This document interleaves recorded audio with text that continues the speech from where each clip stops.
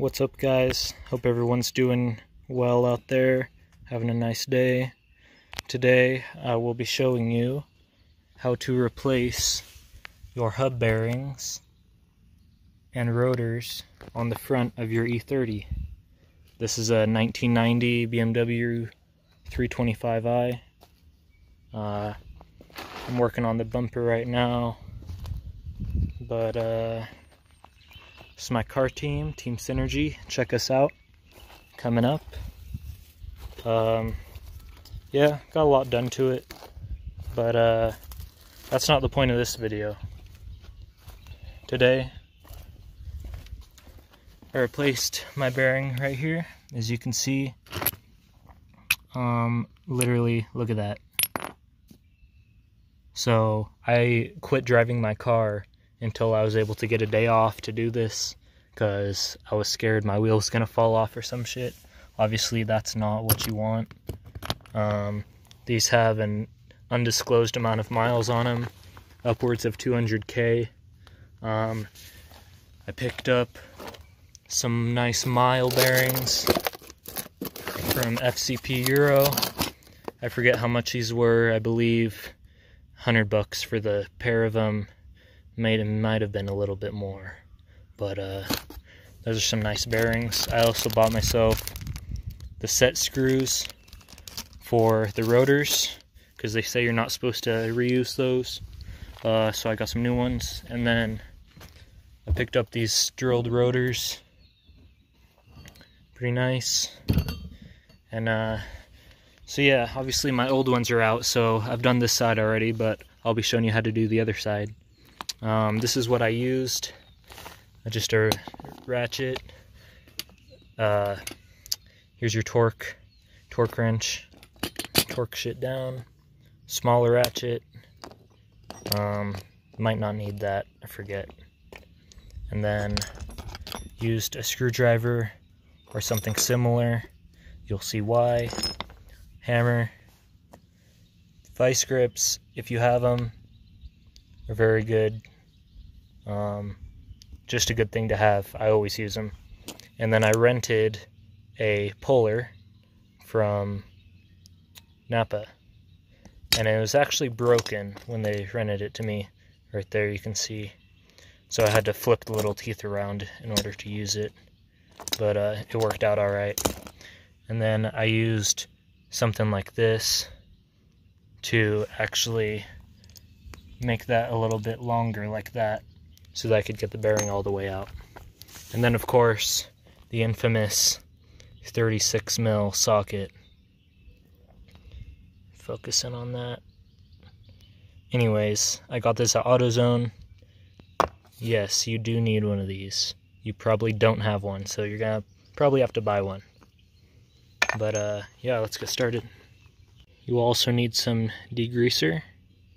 So I actually have a stud conversion done, so I'll be using a 19mm for mine, but the OEM lug bolts are 17mm, so that's what you will probably need. But I suggest doing this upgrade anyways, because it just makes taking the wheel on and off a lot easier, and they're also stronger. I had a lot of lug bolts break and snap and all that fun stuff, so I'm actually going to go ahead and use my torque wrench, take my lugs off. I forgot how tight I put them on, so I'm going to tighten this down, tighten down, on loosen,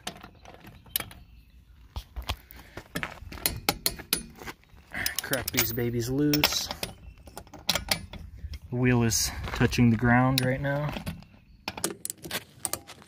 2, 3, and 4. We're gonna go up. It's plenty. Take our 19mm off, or 17 if you're OEM. One moment. Really, why I'm making this video, I know there's plenty of YouTube videos on how to do your hub bearings, but from the ones I saw, they kind of made it more complicated than it really is. So I'm just going to give you an idea of how I did it. It was really smooth and easy. Didn't really have any problems, so. And there's a fewer steps than what I saw, so. I'm gonna take these off and I'll get back with you. Got the wheel off. I'm gonna take off my 10mm spacer. Swing. Next to come off is the caliper. That's a 19mm. There's 2 bolts. One right there. And then one down below it. So in another video, people were taking the caliper off of the caliper bracket, and it's just an extra step that you don't have to do. So this is the quick way and easy way. Hopefully you guys can see this, but just crack them loose. One down below.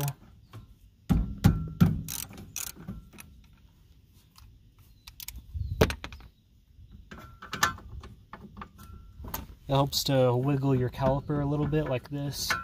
Find that happy spot and you can just twist them out real easy. Boom.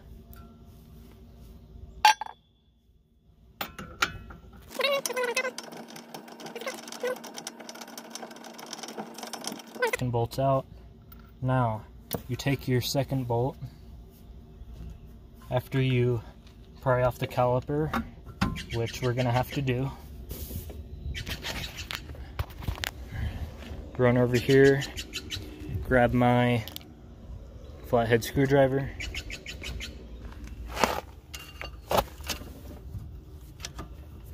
Give it a pry.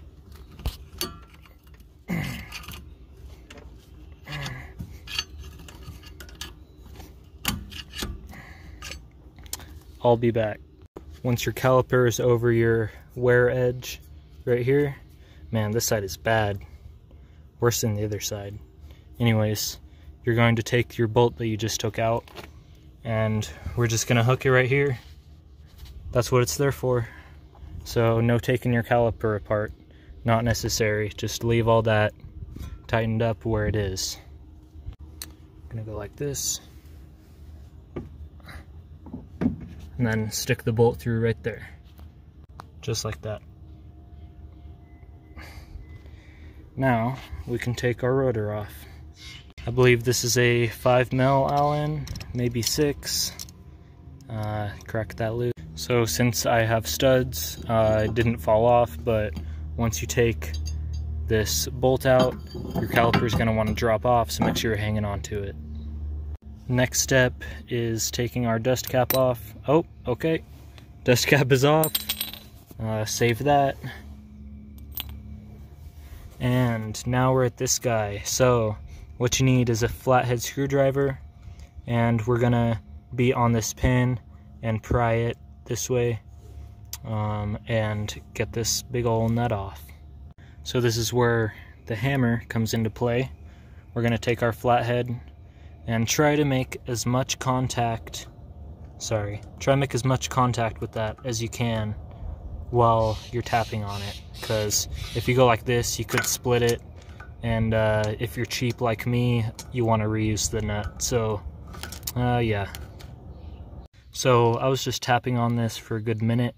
What I'm gonna do to try and get it out is open up this area right here and right here and see if we can get our little tab to come out a little bit. So I'm still having trouble. I'm gonna switch screwdrivers to something that actually fits right there. Screwdriver wasn't working. Brought out my pocket knife. Let's see if we can get this out. Switch hands. Oh. My bad.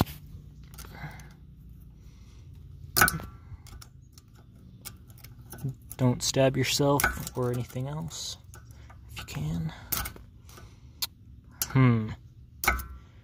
This ain't working out, guys. Not working out. Okay, so I'm gonna try. Oh man. Yeah, this is kind of fucked up, guys. Not gonna lie.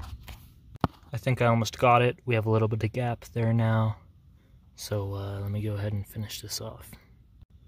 I think maybe I got it far enough peeled back.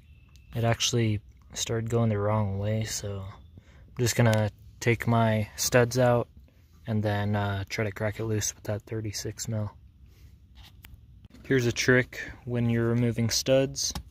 Get your foot-pound bar, your torque wrench, I mean.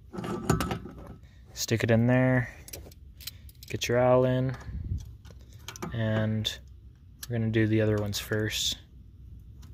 But we'll hold them while you crack them loose, because obviously my caliper is over there, and there's no wheel to set on the ground, so that's how you gotta do it, unless you have super strong hands or some crazy shit.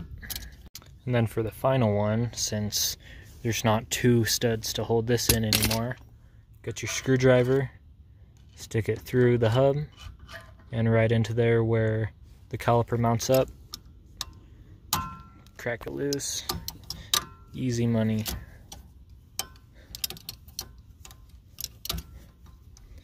Now I have hella Loctite in here, so that's why they're so tight, but better tight than loose. And there you go. It's gonna organize my tools. So now we're ready to take our axle nut slash spindle nut off. Once again, it's a 36 millimeter. I got mine at AutoZone. You may not have that luck. I just got lucky today. So let's go grab that.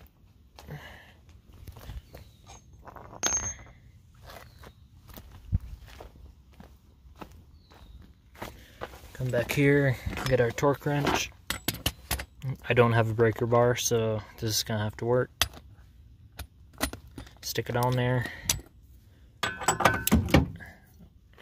Don't do that. There we go. So in the other videos I saw, this guy was taking his wheel on and off, or putting the car up and down in order to get this off. I don't know if he even tried to do it without all that shit, but there's nothing to spin on the backside, so this is a solid axle right here.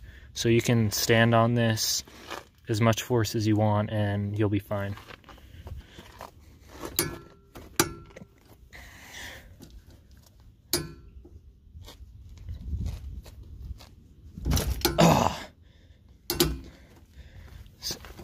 So I just put my full weight and then some, and now she is loose. And it looks like I broke that, unfortunately. There may still be enough to use on there, but we'll have to see. So now our nut is off, our studs are out, and this bearing, I don't know if you can hear that. Maybe turn your volume up. But you can hear it going ring, ring, ring. So that should be silent. So that's why we need some new ones. I was having a ton of vibration. The other side, I literally go like this and the whole thing was wiggling. So that's not what you want at all. You want good bearings in there. So here we are. Next, take your puller, and this is a quarter-inch drive extension. I'm gonna put it like that. Oops, like that. Take our puller, line it up. Come on, line it up like that, right in there. Get it hooked on and start pulling.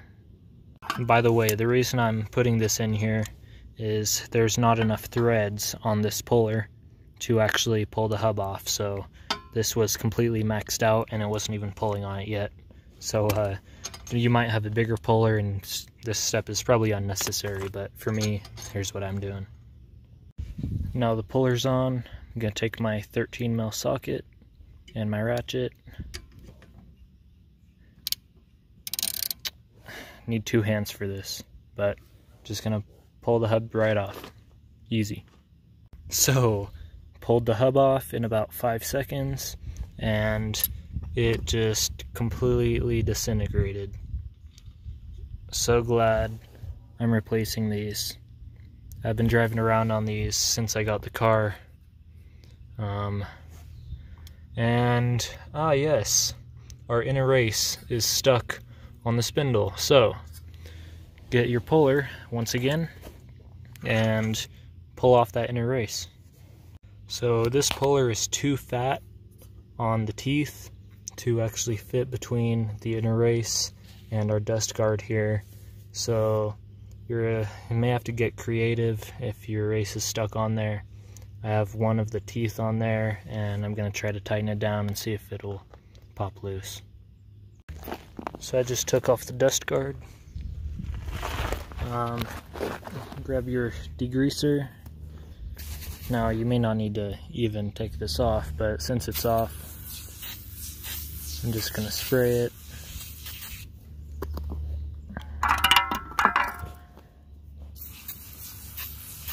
Let that sit for a sec, and then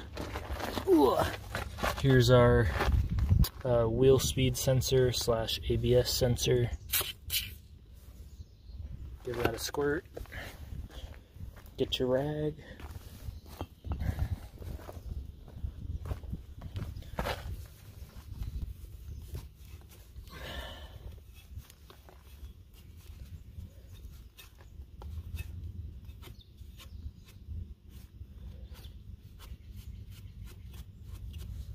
It's a bit cleaner. Now, this fucking bearing. How are we gonna get this off? I've already bent this thing, which probably is not good.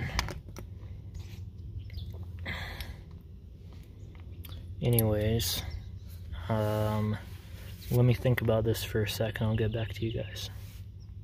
So, with two of the teeth, I completely fucked up this and got two teeth in here to grab on, and I did see it move, so I'm gonna pull it the rest of the way off. That seemed to work. If you can, buy a puller with a shorter distance between the race and right there so that it actually fits, because I don't know what I'm gonna do about our dust guard here. I guess I can try to fix it. I don't want to replace it. So guys, I just remembered something I saw. So in another video, the guy used his channel locks to get off this inner race. That's what we're gonna try right now. Oh. Grab your big blues, size them down.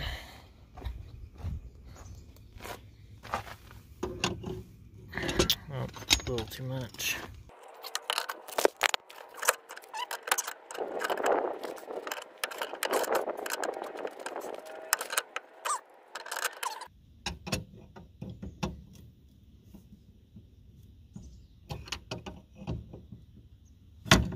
Oh, you see that? I hope you guys saw that. Okay, I leveraged between right here and right there and popped it off like that. Or so I thought. We're gonna do that again.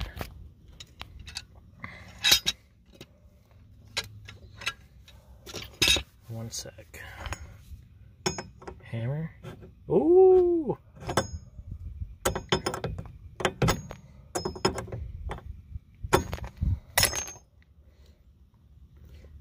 So we just gotta get over the little edge, I guess. Success.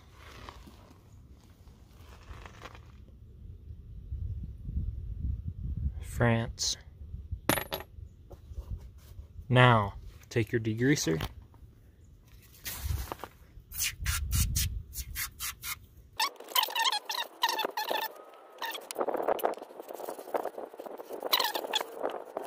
There you go. Clean off your fuzz. Now, that dust guard is not circular anymore, so we're going to try to reshape it with a little tappity tap of the hammer. So right there, I bent it out. That looks pretty good. Bottom is super bad. Excuse me. Right there.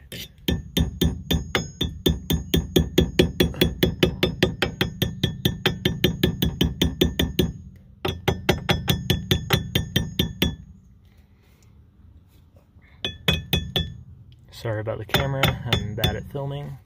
Oh fuck. See, I just bent it in too much right there, so take your screwdriver maybe.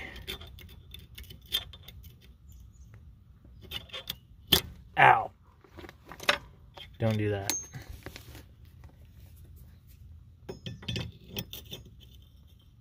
That's better. So, that's pretty circular now. I think it should be good enough. I'm not sure what the significance of this is, but it gets filled with grease anyways. That's the next step. Brakes, bearings, chassis, all that good shit.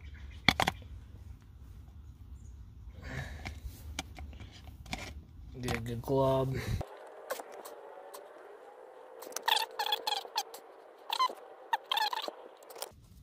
Okay, so we have a greased spindle, and now the hub is ready to be pressed on. So how that's gonna go is I'm gonna finish cleaning my hand off and come right back. So grab your new hub, stick just the end on, make sure you're all centered up right here, and then we got to take our block of wood this way, and our sledgehammer and or regular hammer, and gently tap, make sure it doesn't get all cattywampus on us, and once that's on just a little bit, we're going to take our socket and make sure, clean it off first, and then we're going to press, or rather hit the outer race onto the spindle, and you'll be done. So after you tap the hub on, it may or may not feel right. We're just gonna send it, get your nut, and this is how you press it in the rest of the way. It's just with the nut. So I'm gonna finger tight it on here.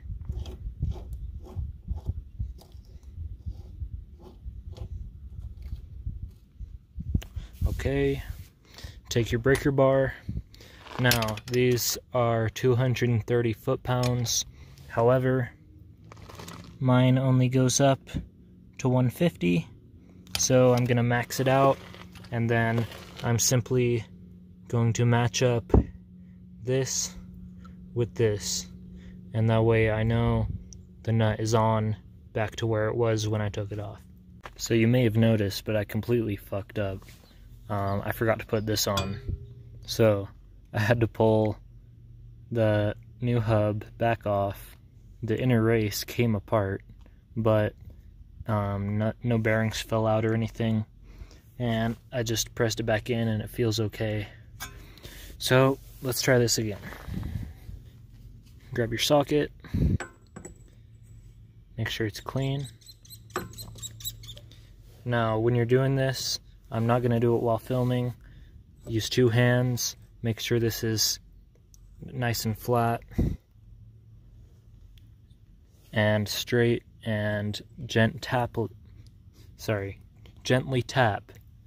until you have some resistance at the back, and then we're going to use our nut, torque it down, and then we'll be done. So I just tapped the hub in pretty tight, but I think that's okay. The other side was kind of tight too, so we're gonna torque it down and test drive it and hope I didn't fuck anything up. As you can see, our tab is just about lined up again, so we're gonna get our screwdriver and go to Pound Town, get that back in there. Okay guys, I just bent that the best I could. I don't think it's gonna come off. Oh, now what's next? Oh yes, the rotor. Actually, since we're mating two new surfaces, I'm gonna get some of this grease here and just apply a thin layer to the areas that we'll be touching, just to prevent any corrosion. We don't want them to seize together, because that's annoying, and this won't hurt anything. Just a thin layer like so.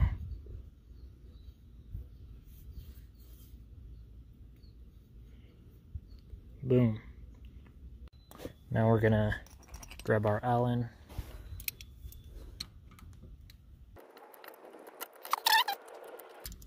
Make sure this guy's tight.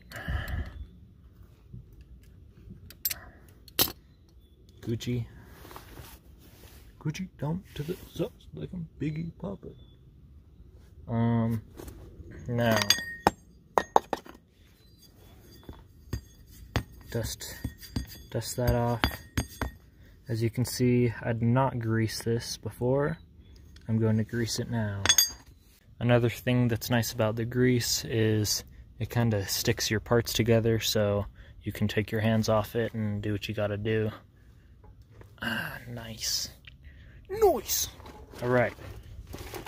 Now the caliper goes back on. So, now that we have a brand new rotor, this is going to be thicker than our old one. So what we have to do is get this off of the hook first. So to get your caliper to fit back on, you're going to take your channel locks and open them up wide, and we're just going to place them between right here and our brake pad, and we're going to squeeze.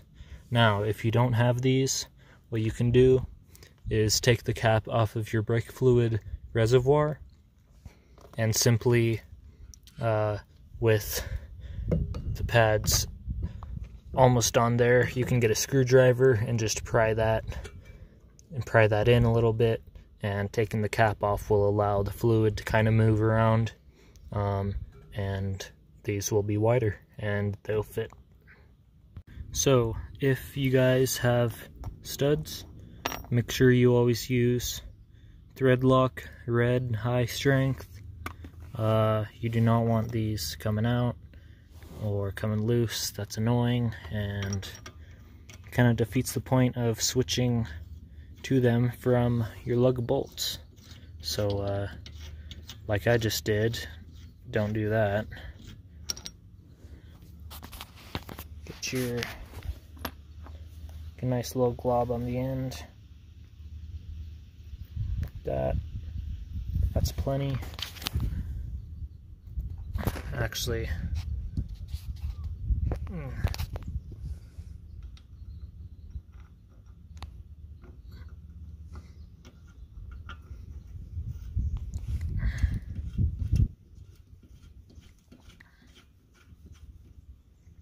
boom, and I'm gonna do the rest.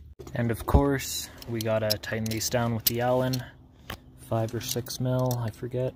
I think it's a 5 mil.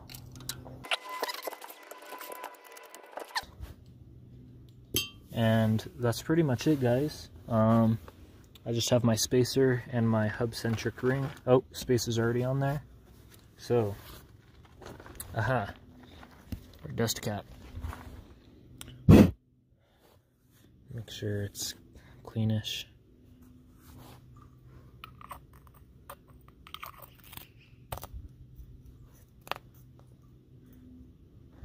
Perfecto. And I think we're done here, guys. I'm going to put the wheel back on, lower it down, and we're going to see how she drives. Alright guys, wheel is on. Those are just hand tight right now. Gonna go ahead and lower it down.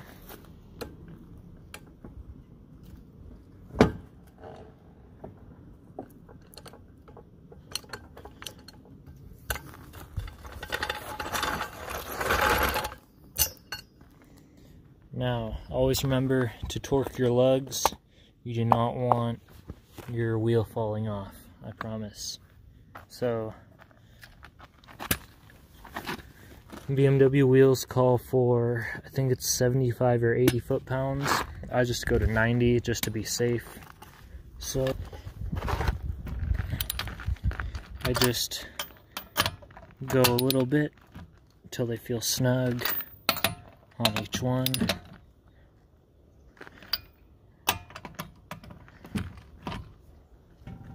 And then we come back and go for the torque. So once again, I'm at 90 foot-pounds.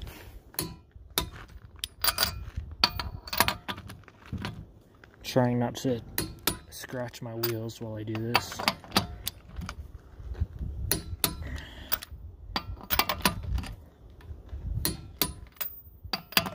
And always double check the first one.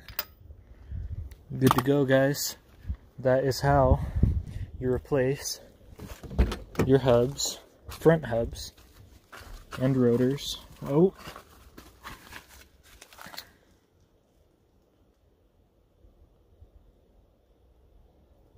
Interior pouring. Haven't done the back seat yet. I'm going to give you guys a little cold start.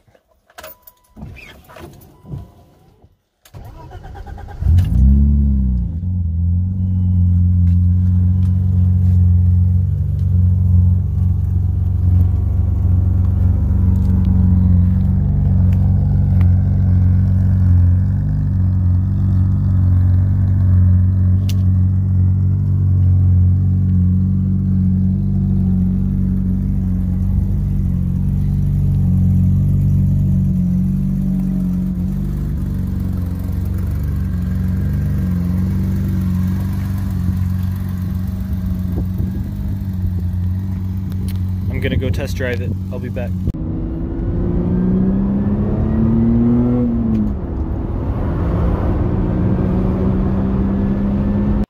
So my phone died before I could give a summary, but the car drove nice. The steering is way tighter, less play in the wheels. It feels good around corners. Yeah, I guess next I already did the other side, but I have to replace this wheel bearing in the back. My axle bolt was actually stripped, so I'm gonna have to figure out how to get that out. I think we have a plan, but let me know if you guys want to see more videos. This is kind of my first one. I've got more plans for this car, show car with Team Synergy. We're coming up. Watch your back. Might just pull on you. Nah, not in this car. This car's slow beamer. Anyways, hope that helped you guys out. Comment what you guys want to see next, and I'll see you later. Peace.